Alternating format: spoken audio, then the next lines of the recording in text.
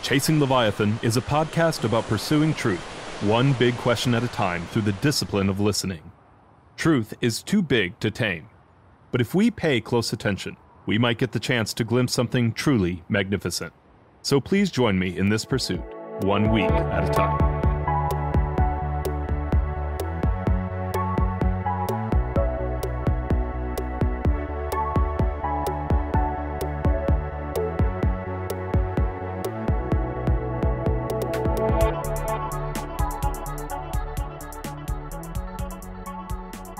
Hello and welcome to Chasing Leviathan.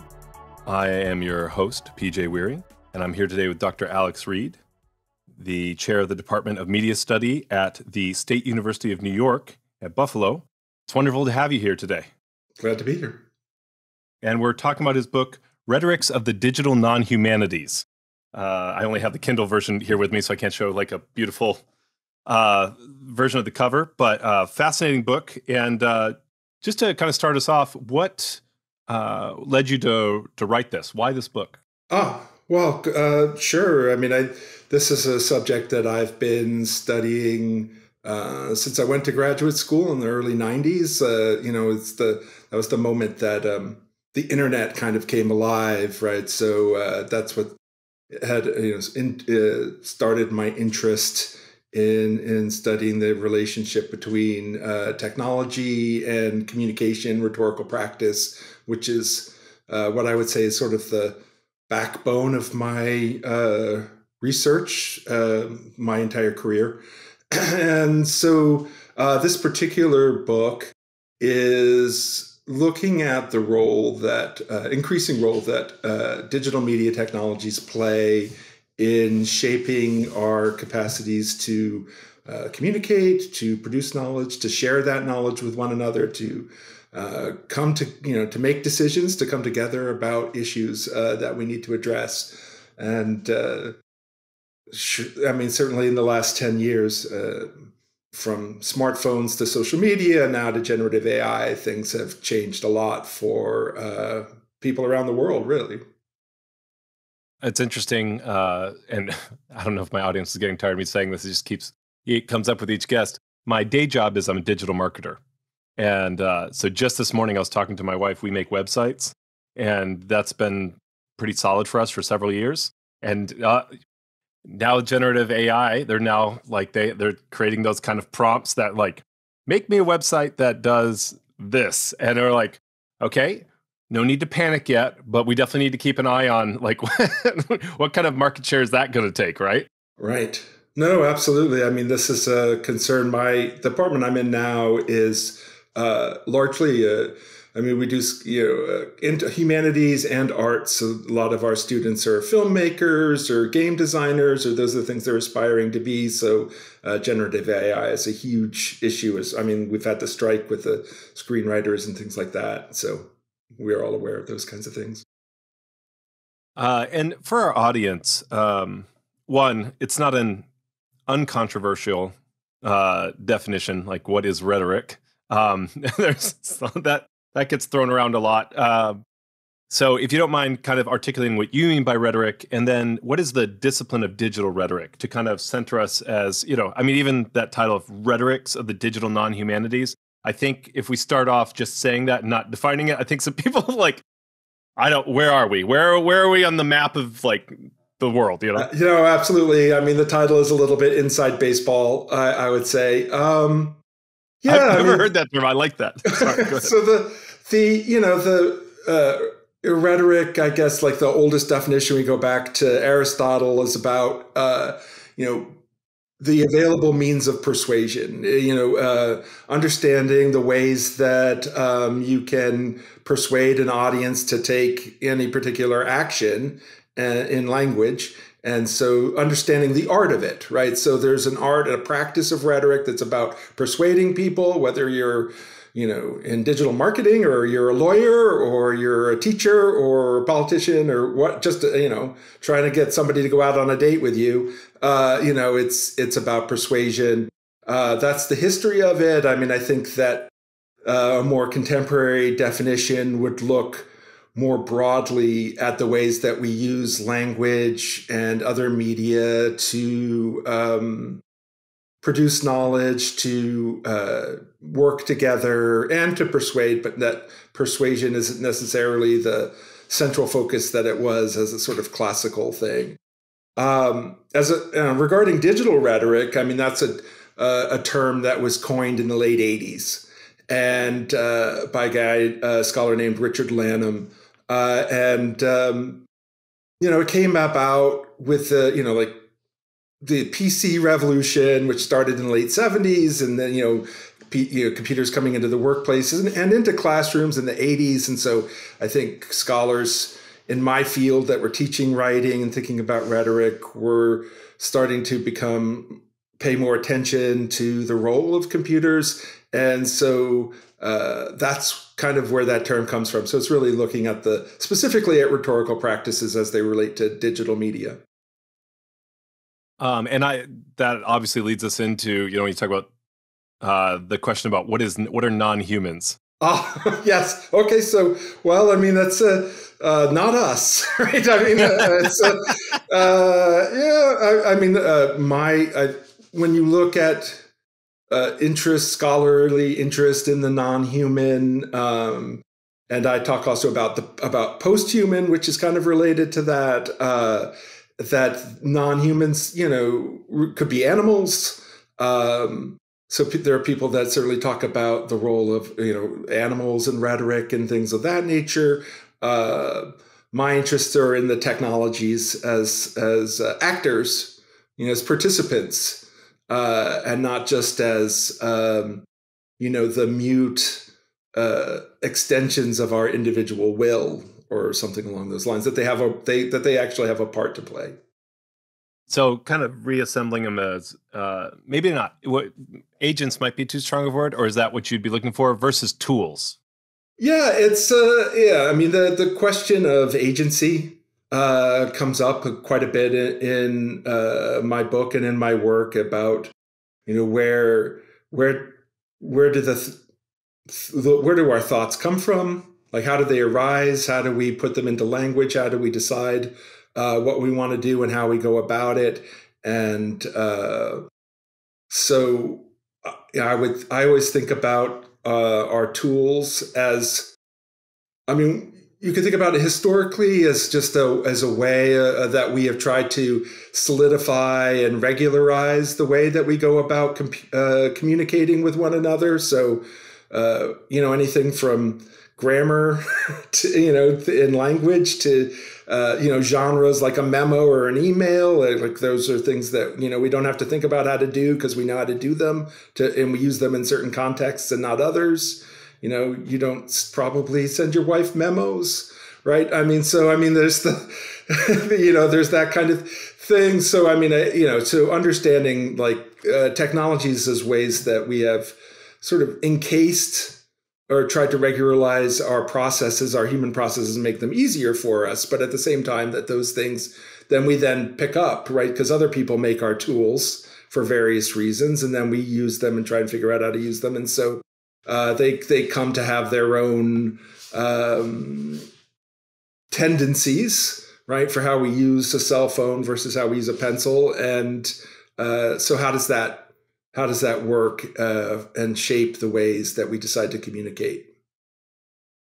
And I think, even as you talk about the difference between a pencil and a cell phone, that are we talking about, you talk about user populations. Are we talking about and for you, that's, you want to, well, and this is what I want to ask you.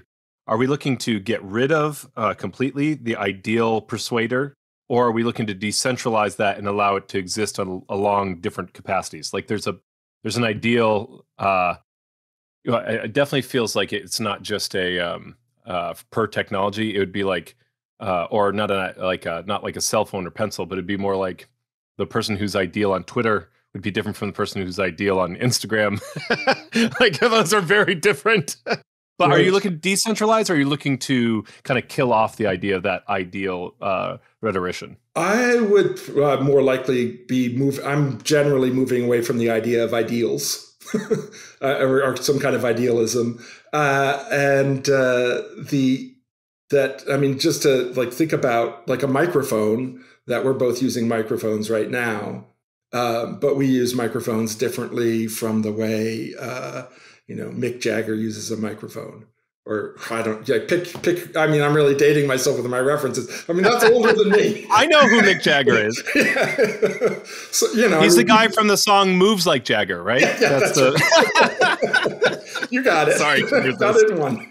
So yeah, so so I do think that there's not necessarily an ideal, and what I would sort of briefly draw out from that example is just, well, if you're standing on the stage in a rock arena with a microphone in your hand, you're in a very different rhetorical situation, right, than we are, right? And so you need the reasons why you're using a microphone are different, and you are interested in different capacities of that microphone, perhaps, than we are interested in. And so my interest is in part like for people to consider, study, and try to describe the ways in which technologies can provide us with different capacities for rhetorical action, for communicating, without, as they get situated in different larger kinds of contexts. As you're talking about that, it seems like there could, as things were slower, you talk about faster networks, but you also talk about like the rise and like a lot of what you're talking about here is the confluence of social media, mobile tech, faster networks, Internet of Things. And you also talk about your basis in materialism, which I'm sure is a lot of this movement away from ideals. But do you think some of this movement away from ideals also has to do, or the value of an ideal rhetorician has to do with kind of the mobile technology and faster networks? Because when the discourse is more solidified, that like it's easier to be more rigid and thinking about it. Does that make sense? Yeah, no, I think that the idea that you could be the ideal rhetorician in a more permanent, longstanding way would rely upon technologies having a little bit more endurance than they do now, a little bit more permanence than they do now. So if arguably, not to get too partisan on these matters, but, if they were going to say that, Donald Trump gets elected in part because of his capacity with Twitter, is that going to work now that it's X? Or is it, for him, is it going to have a different role? Are the presidents of the future, if we go back to the 30s and if it's Churchill and Roosevelt, on the radio, or if it's, Mussolini on the radio, or, like now we don't have radio presidents, right? We had Nixon and Kennedy famously doing the first televised debate, and Nixon, the story about, he didn't want to wear makeup and how that affected his ability, so like these kinds of things about a televised president, a Twitter president, a radio president, so there's no ideal that goes across those things. Right. If you don't mind, and I know this isn't, it seems important kind of as the foundation. Can you talk a little bit about this new materialism? And it obviously kind of extends throughout, but you're not arguing for that. But how does that kind of ground this? Yeah, so new materialism is a philosophical concept that arises in the early 90s. So it's, arguably it's partly a result of technological change, of, the information revolution. It's based upon French philosophy that occurs after in 1967, right, there were these massive strikes in Europe and France and stuff, and the idea that this would create massive political change, which it didn't. And then some philosophers kind of changed their way of thinking. People like Gilles Deleuze, for example, a French philosopher, and a lot of new materialism comes out of Deleuze's work and Foucault, other French philosophers of that period. And really, what it's new because the old materialist is Marxist and the new materialist is post-Marxist, I guess. I mean, it's not like a complete rejection of Marxism, but it's a spreading out of trying to understand the ways in which non-humans and materiality shape historical shape our history in ways that go beyond the kind of narratives that Marxism provides that, focus on like means who owns the means of production, right? I mean, that's kind of like the central tacit of Marxist philosophy. Is that similar when you say post-Marxist? Is that similar, or how would you distinguish that from like post-structuralism? Well, I mean, they are certainly related in that. I mean, historically, they're related. They both come out in like the 60s and 70s. And they share a rejection of grand narratives, right? I mean, Marx gives us this narrative of the proletariat revolution that leads to, a kind of workers' paradise. And of course, we have lots of other narratives in our society, and post-structuralism, certainly a rejection of grand narratives or meta-narratives, as someone like Jean-Francois Lyotard would have talked about, another of these French philosophers in the 70s. So there is really this kind of movement, and postmodernism, like all of these posts. I mean, in some ways you could say it's one story of it is to think about how the French respond to the German occupation during World War II, because we're talking about people that were young folks, like philosophers who were young people during that occupation, right? They were alive. And so that's certainly a part of where post-structuralism comes from. Another version of it, one of my professors used to say, is that, it's the French crisis in German thought. So, it's like, it's Marx and it's Nietzsche and Freud. Okay, he's Austrian. So, like these ideas, like responding to these 19th century philosophers, Heidegger as well, and then coming up with something new after the German occupation of France. So, of like, maybe those things weren't great ideas or they were incomplete and we want to build on them. Thank you. That was honestly more for me personally, because I don't know that I've ever really encountered post-Marxist, but like I've studied Lyotard, or at least read. I've read Lyotard and Foucault, and so I was like, all right, what's the connecting bridge there? That's helpful. Thank you. Kind of central to your work, and I'd be remiss if I didn't get to this. You kind of start off with a very technical definition of rhetorical capacity. What is that, and why is it important? Why do we need to understand that?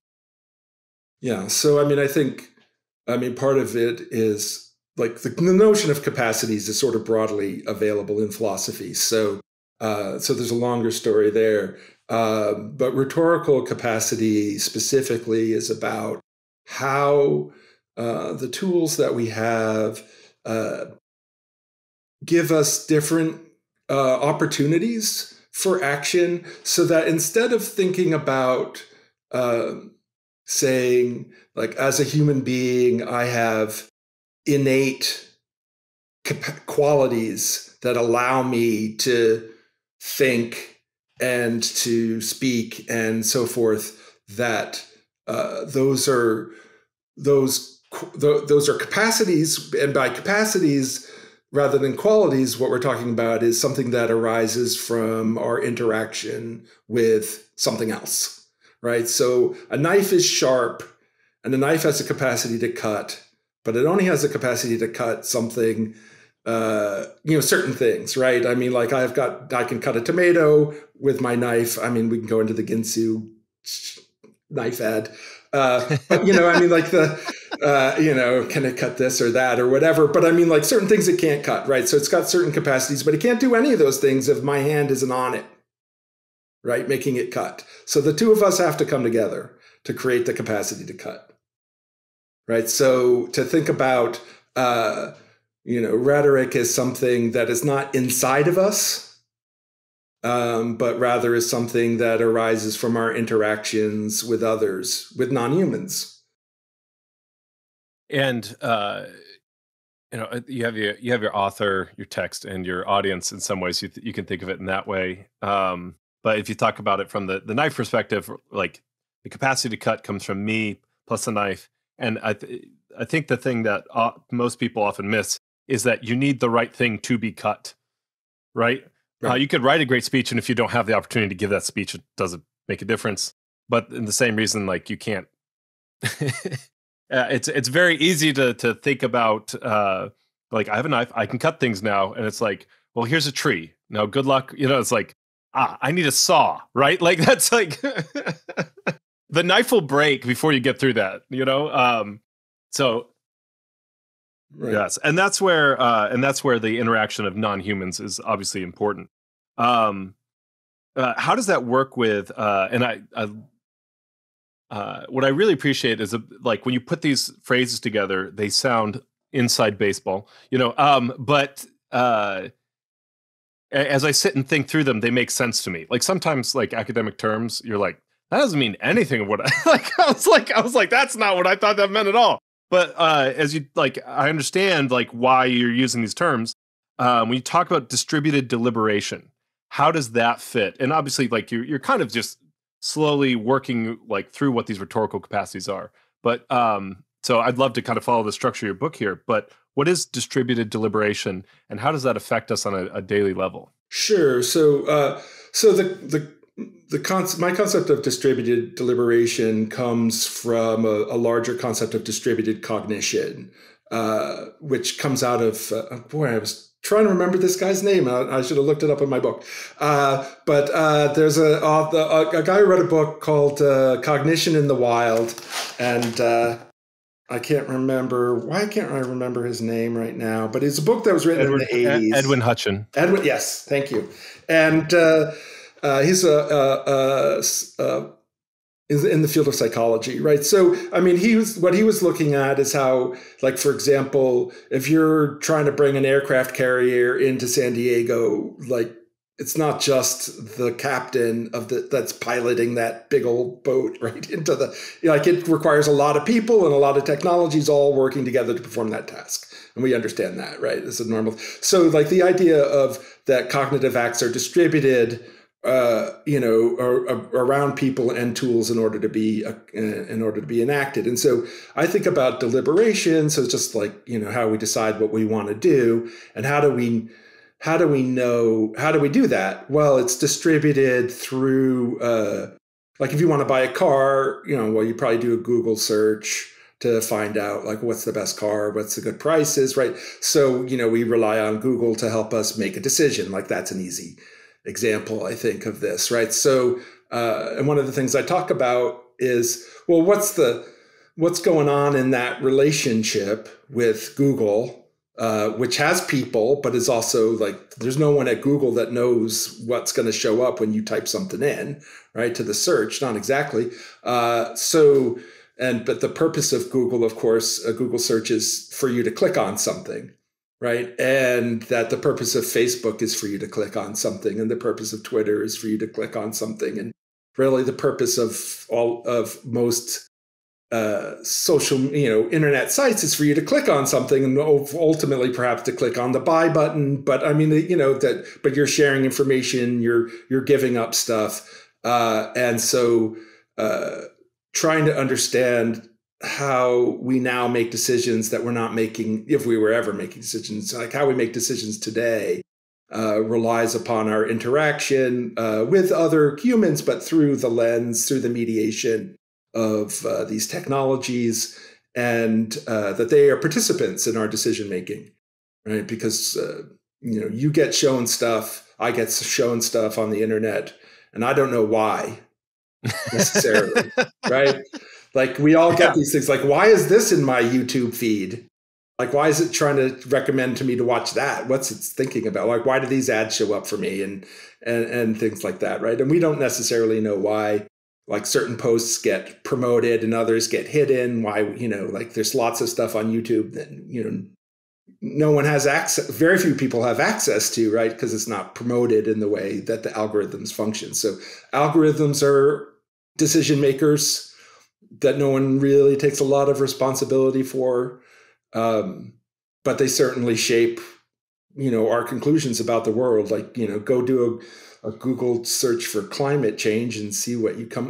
You're going to get different kinds of stuff, right? Or a Bing search or a DuckDuckGo search. Yes. You'll get very different results. That's that kind of classic meme going around. Like when you Google, for something, or you Bing for something, your responses are, oh, okay, that's quite different. Personally, this has been interesting for me.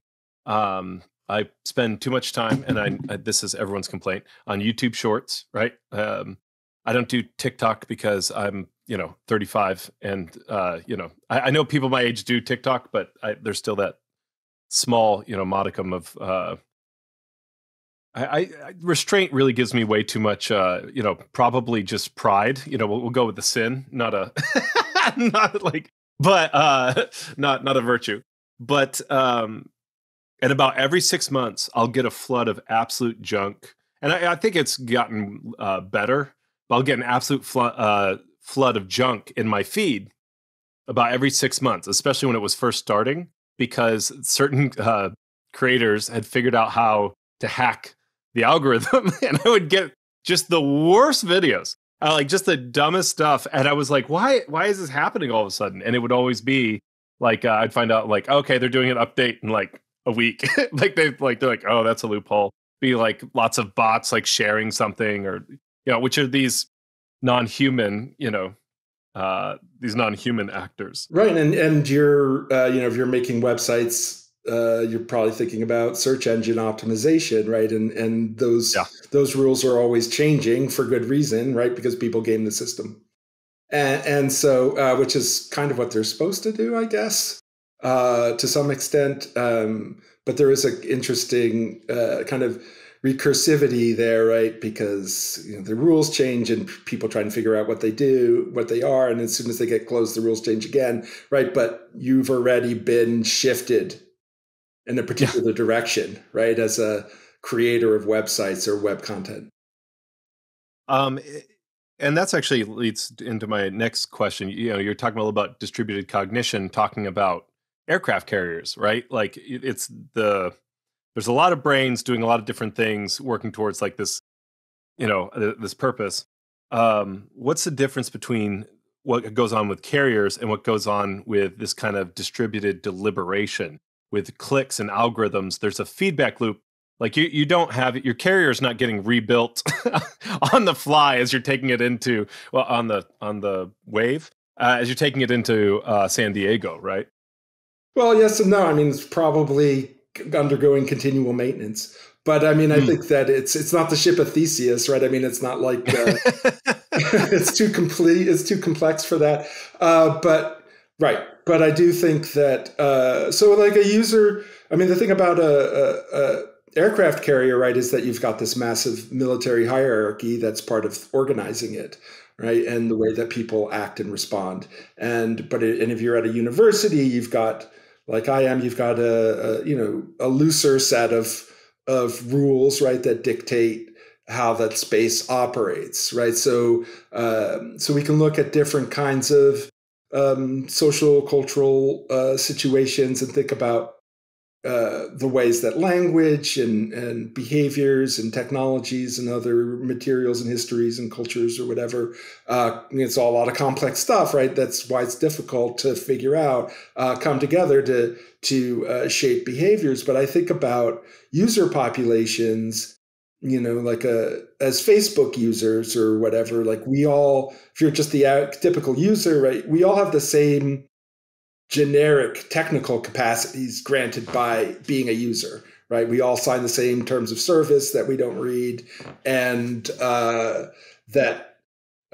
but we have we can post certain kinds of media that's certain size, and we can like and we can share, and we can we have these things, right, that shape us as users, right, that grant us certain capacities rather than others, and so those things help to organize our participation. And then you have a little bit of a hierarchy, right? Because you could create a group and become a group moderator. Like you can, there's a little bit of that kind of stuff that goes on in Facebook or other social media. And so all of those things can work to regularize behaviors as like we do in normal life, where you say something, you get slapped, you're saying, well, maybe I won't say that again. The same thing happens online, right? It's just not physical slap. It probably happens more commonly, right? Because that's the web for you. Yeah. And I do think getting disliked produces a different set of reactions than getting slapped. I think like that's that's a whole different which is why we end up with a very different kind of discourse online, I think. Yes, yeah, I would say so. And that so but that's a different thing. Like, and actually this is great because we talk about like the difference here between talking in person. Yeah, I made a motion with my hands like we were talking in person. That's very different discussion. We won't talk about. Okay, that's a whole rabbit hole. But and your next kind of rhetorical capacity you talk about is synthetic attention, and how that is kind of. Would you say that's a new development? I mean, I don't think we've really had anything technologically that way, or is there something you'd compare it to in the past? Well, I think you could compare it to reading a book. Okay. Right. I mean, in a way that, that's something obviously we all, people need to learn how to do. And, there's a whole set of practices historically and today, right, about like where you sit in a coffee shop and read a book, or you sit, and drink, like you read before you go to bed, or whatever it is, right? We create these habits and practices around those things. And it does require, a certain kind of cognitive disposition, right? Which is why, many of my colleagues, the common complaints, kids these days, they don't read, right? We assign them books and they don't do the reading. And like, how do we handle that? Or what do we do about that? And so because maybe the students don't have those practices or whatever, we live in a different time. We don't live in the 19th century anymore. So it's, that becomes, so I do think that there are, but definitely what we have with contemporary technologies is a way that we have, I put it crudely, monetized attention, right? The idea of an attention economy, right, is a relatively new concept. Maybe it goes back to like Nielsen ratings or something along those lines, right? But I mean, it's like our devices, like in that chapter, I talk a lot about smartphones and the way that if we think about, again, like the capacity to attend to something is not something that is integral to me, but is something that is a capacity, like my capacity to pay attention to something in a certain situation. Like all those things have to come together, and I've been trained to be attentive as a scholar, and so those things, right? So that the smartphone is designed to organize the way that we attend to digital media, right? And we have a little bit of control over that because we can pick our apps and we can control our notifications and things along those lines. But and we can talk about the technical aspects of how a smartphone can actually work and when it pays it, like how it draws up information and how it gets triggered and things like that. But and we can also think more critically about, right, the why do smartphones work the way they do? Why do we want this thing in our pocket that's constantly reminding us to or demanding that we do something, right? And but we do. So it's so for me, it's thinking about, well, maybe we do need something like, if we do want to be connected to this synthetic world of media and information, we need some tool to help us do that, right? Because we can't just like eat a hard drive and learn what's on it, right? I mean, we have to have some way of accessing it. So these are tools, right, to do that. And they sort of shape the things that we pay attention to. right? So yeah, that's kind of where, think. So my book is in some ways about negotiating those relationships, like realizing that they are relationships, and then figuring out what do we want out of them. Yeah, actually, I realized I kind of jumped the gun here. Can you, for our audience, explain what synthetic attention is and how that fits in with what you call close hyper machines? Yeah, sure. So yeah, more inside baseball. Yeah. So synthetic intention is just my way of highlighting that attention is not just something that we have, but is something that is created, that's built with technologies. Um, like chalk. Just think about like a classroom or an auditorium, right? I mean, that it's designed. You go to a theater, you sit in the dark in rows, right? Like that's all designed to make you pay attention to the screen, right? So these things are all synthesized, right? So that's part of it. And then so the close hyper machine. It kind of it draws upon conversation that comes out of the work of another scholar, Catherine Hales, who talks about different kinds of reading practices. Close reading is like a term from literary studies. It's about, reading closely, looking very like at the particular words and the choices and the syntax and those elements rather than just trying to get the ideas, right? So we have close reading, which requires people. We have machine reading, right, which is the reading that machines do. And then like Hales talks about what she calls hyper reading, which is kind of what, quote unquote, kids these days do, right, where they've got multiple screens up and, windows and different kinds of things calling their attention, and they're shifting back and forth, right, between different kinds of material. And so like I talk about the smartphone as like an integration of those things, right? Because it's close to us, it's intimate, it's a personal device. I don't know that we have a degree. I mean, maybe like, the stereotype is guys in their cars, right? That they feel intimate about, but that like the phone is really intimate. A device, right? We don't really share our phones with other people and stuff like that. So it's a personal, intimate thing.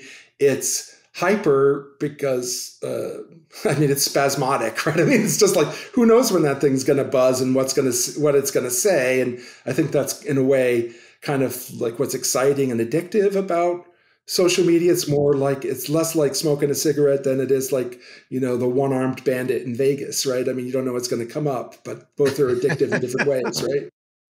So those kinds of things. And then the machine, right? I mean, obviously part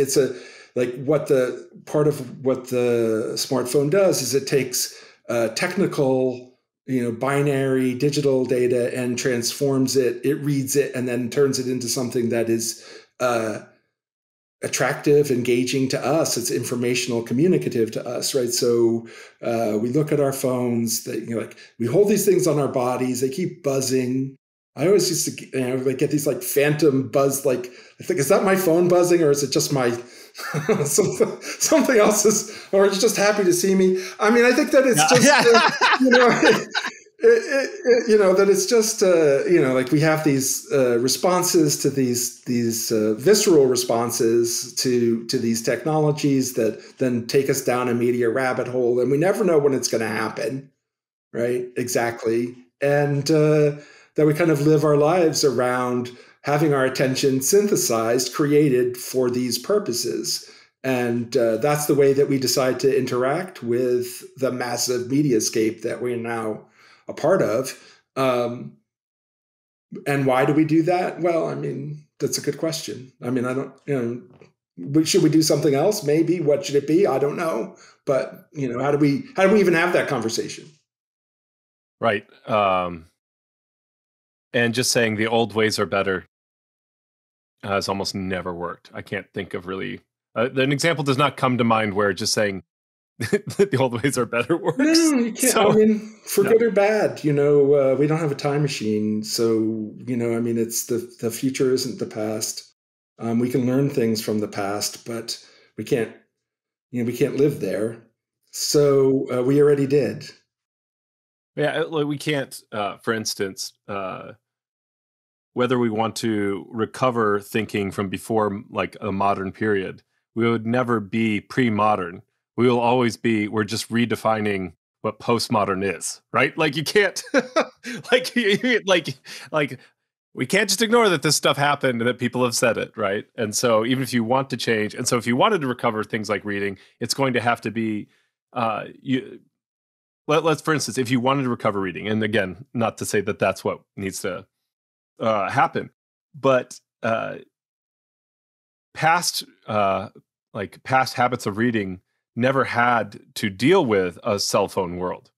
So it is going to be a different thing, a different setup, a different set of like.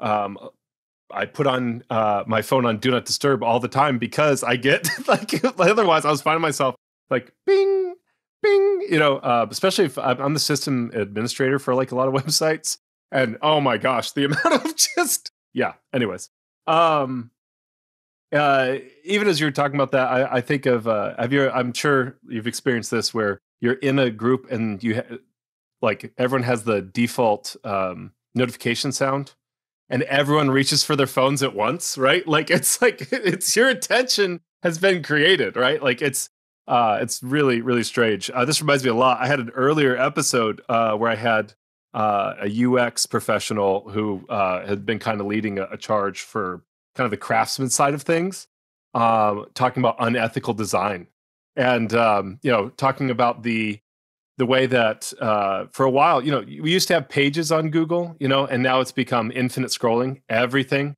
has become infinite scrolling because it grabs attention better. Hiding. I mean, this is where we get into like, that's a different discussion where you could argue about the ethics of it. In the middle of that, I found out why my grandma had been charged a subscription instead of a one-time purchase because they had hidden that it was actually a subscription in really small print for her, right? Like, and that's truly unethical, right? Like, there's like all these different layers to this sort of discussion. And so then you have things like you're talking about, like they start shaping the capacities that we have, where it's like, no, if it's going to be, like literally this stuff can start. Well, I don't know if it has yet, but I think it might start coming down from Congress. If it's going to be bought, it has to be a certain size font, right? Like you have to have, just stuff like that.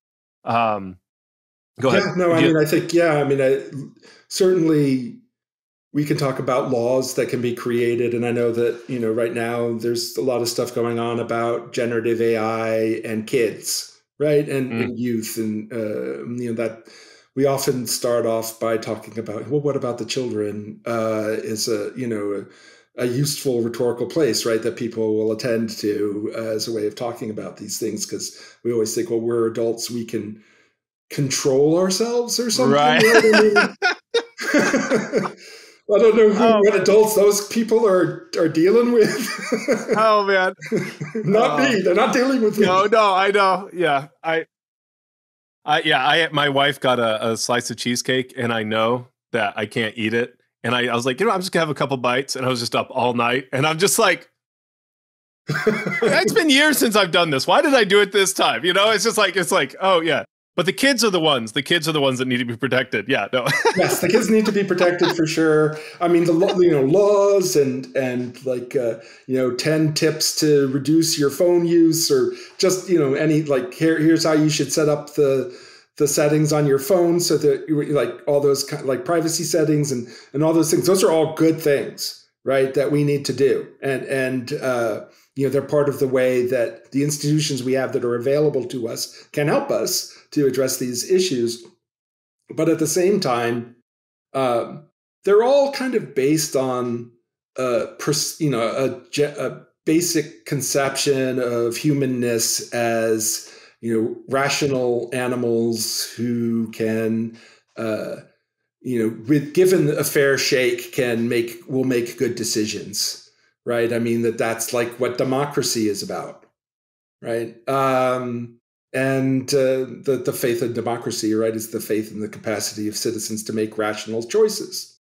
And right? I mean, I don't know. Yeah, right. Yeah.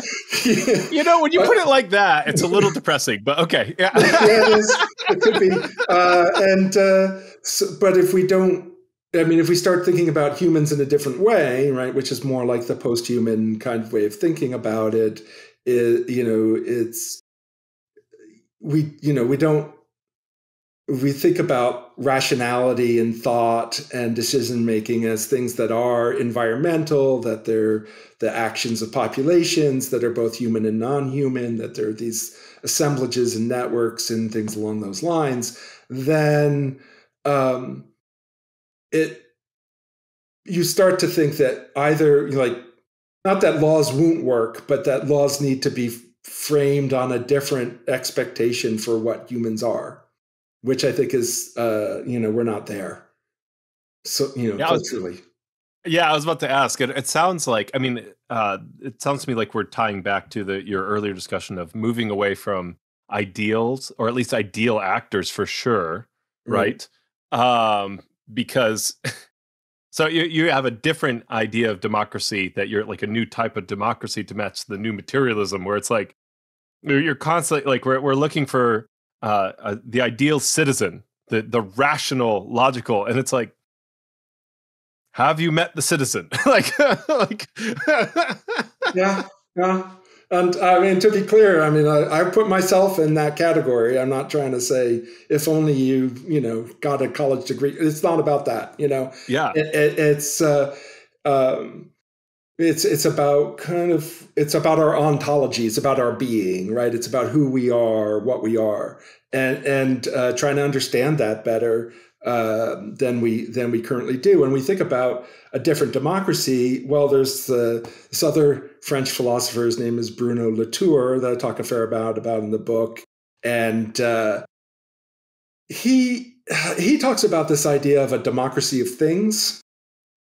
And what he calls a non-modern constitution that has to do with recognizing that the role that inanimate, non-human actors play in our society. And I think probably the easiest way to think about that is when we talk about representation, right? Like in democracy, right? We have people that represent us, right? So that's one form of representation. Another form of representation is what we have in language, right? So, language represents things, right? So science is a representation of the natural world, right? But to be able to create those representations, right, you need a lab, you need all these non-humans, and to be able to write and all these things. And that's where Latour's work came out of. He was kind of like a sociologist of science practices and stuff. That's kind of where he started.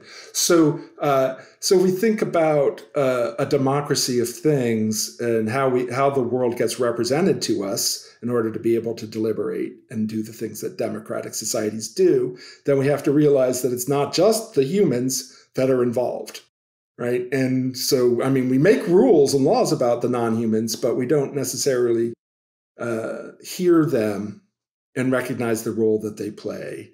And so we can think about like climate change as an example of that, right? So that's kind of tangential to the subject matter of my book, but it's I think an obvious example. Well, I mean, even as we're what I see, at least from the government, and this is my not greatly informed opinion, but it constantly feels like they're playing catch up to technology. And I think you mentioned something about like being generative in the field, like trying to shape forward instead of just like, oh no, we don't want that. And so even as we talk about things like and honestly, how much, well, we've always had kind of those laws about technology. We've had laws about radio waves, we've had laws about television, but it's always been reactive and it hasn't been so explosive.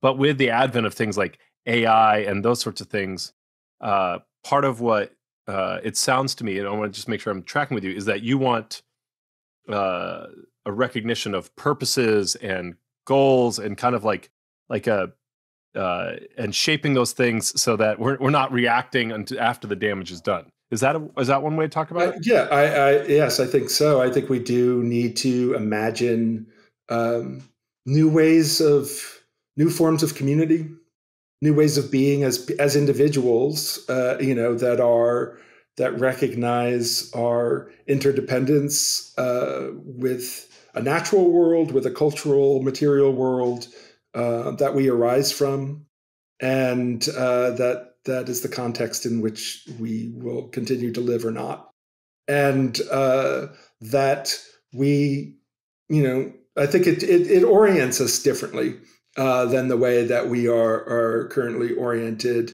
And, I think, a lot, has to do with how people, what people believe about the world, right? I mean, if you believe in like a Judeo-Christian God, then maybe you feel like you know what it's all about. And so maybe you're not concerned. I don't know.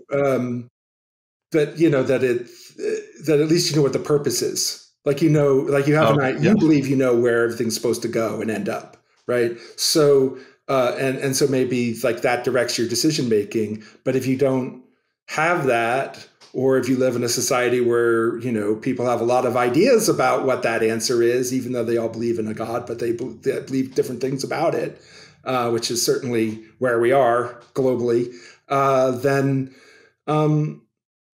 maybe that isn't a workable solution for a collective. So we have to figure out how to do something differently that thinks about humans in a different way, because those older ideas no longer suit us no longer provide us with the capacities that we need to face the challenges that we face with emerging technologies and climate change and these sort of global conditions that, I would argue that our predecessors in the historical moments in which these religions emerged, they were not situated to be able to address these questions in the way that we need to address them now. I want to be respectful of your time, and I want to be respectful of what you're trying to accomplish with this book. So I won't ask you for a prescription of where we should head, because you make that that's not your goal here. But if you could, for our audience, for the listener, as they go throughout this week, how should they think about what's a fundamental shift that they can kind of meditate on throughout the week that would help them better understand the way that rhetoric works among the digital non-humanities? I would say to pay attention to the way that you use social media, because most of the time we don't. Again, I include myself, right? That it's a distraction or something like this. To pay attention to what we click on and why we do that, and what decision we made based upon something, like why did we buy that, or why did we like that or something. And it's not something you could do all week long, but maybe you could try and at the end of the day think about like something that you did and try and figure out why you did it, or like as you go in, like as you're going about using your device, to just stop for a moment and think about like, wow, 15 years ago, I didn't have one of these. What would I have been doing? Why am I doing this now? Just start to think about and look around and see all the other, like, why are those people doing what they're doing? And just to be able to be more attentive to it. And maybe you'll have an inspiration, you'll have an insight, and you can share it with somebody. And it's a conversation. So that would be a starting point. Yeah, with something like this, I think just creating conversation is the first start. And that's obviously the goal of your book. Dr. Reid, wonderful to have you on today. It's been a real pleasure. Thanks so much.